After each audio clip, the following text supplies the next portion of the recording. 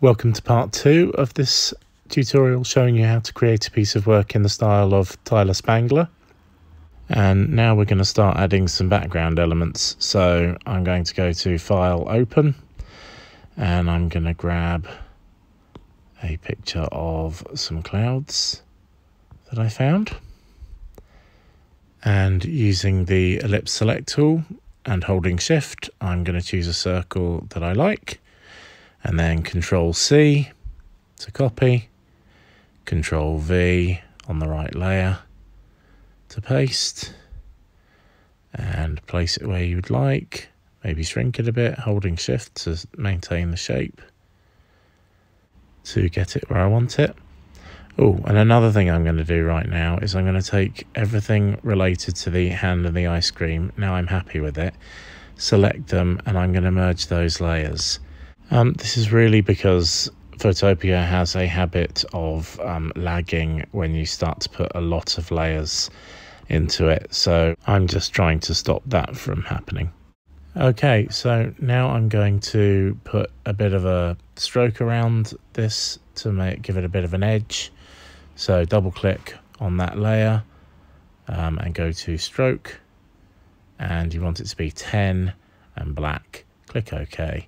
And that's going to give you a bit of a line around it in Tyler Spangler style. Okay, and then we want some other circles. So I'm going to use the ellipse select tool on a new layer.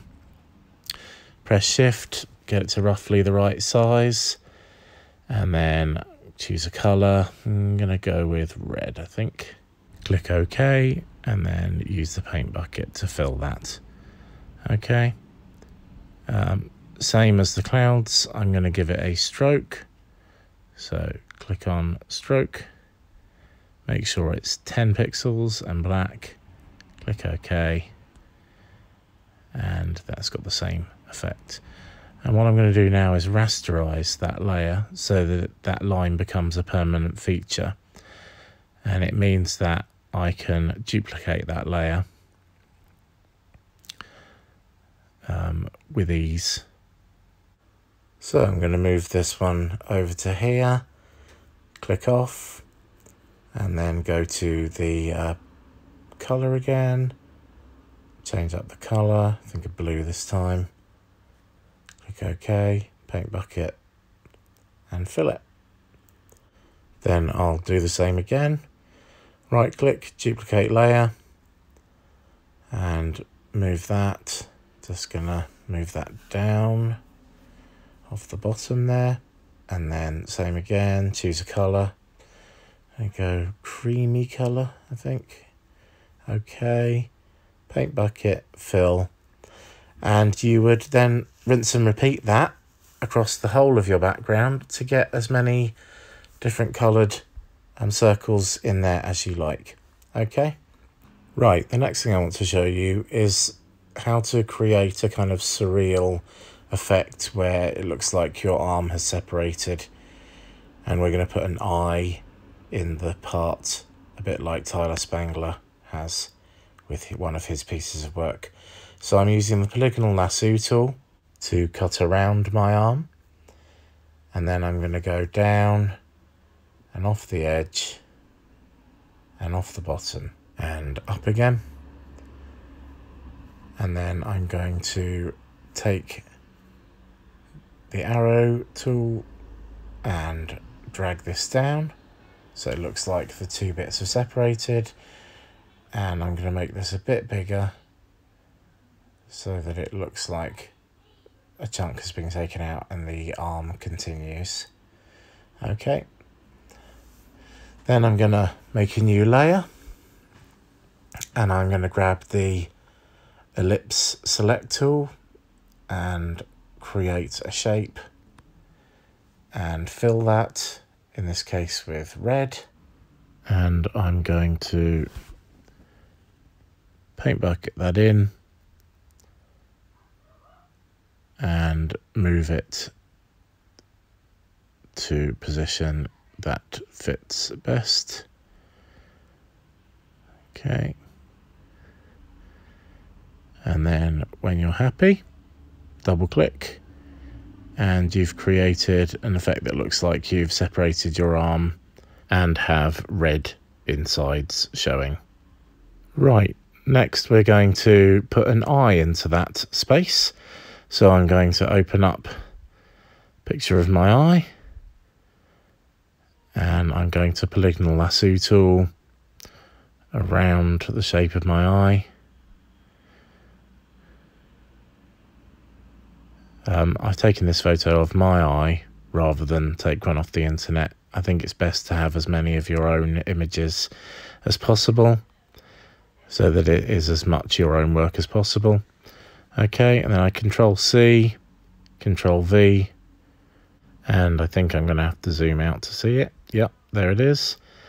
So I'm going to grab it, drag it down, and just resize it and turn it so that it fits into the area that I want it to be in.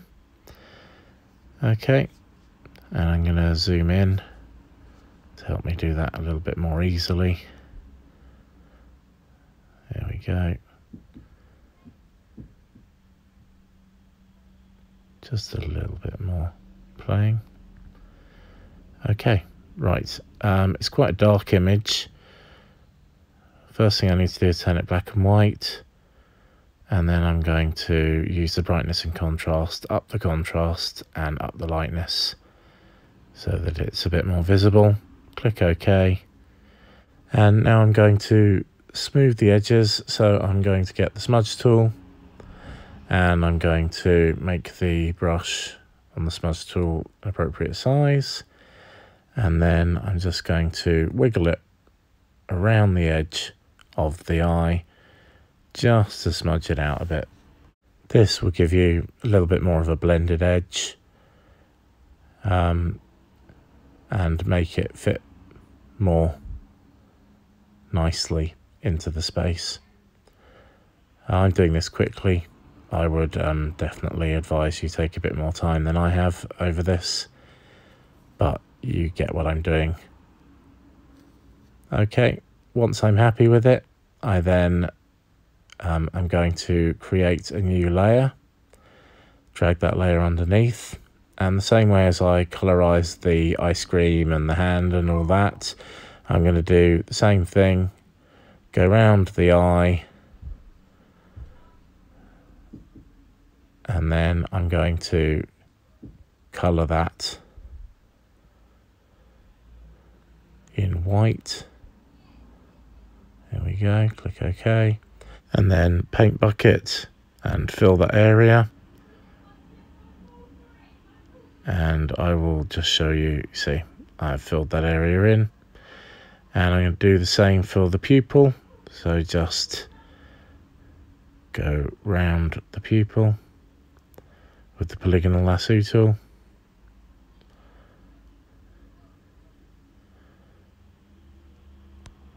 and then fill that, I think, with a nice light blue. Okay, paint bucket, fill that. Okay, just show you, see, that's what's happened. And then same as I did with the hand and the cone, I'm just going down to multiply so I can see those colors underneath. And you'll also notice it's got a kind of edge around it. So we're going to go to filter, blur, Gaussian blur, and you'll notice that it just kind of blends the edge a bit, makes it a bit less hard.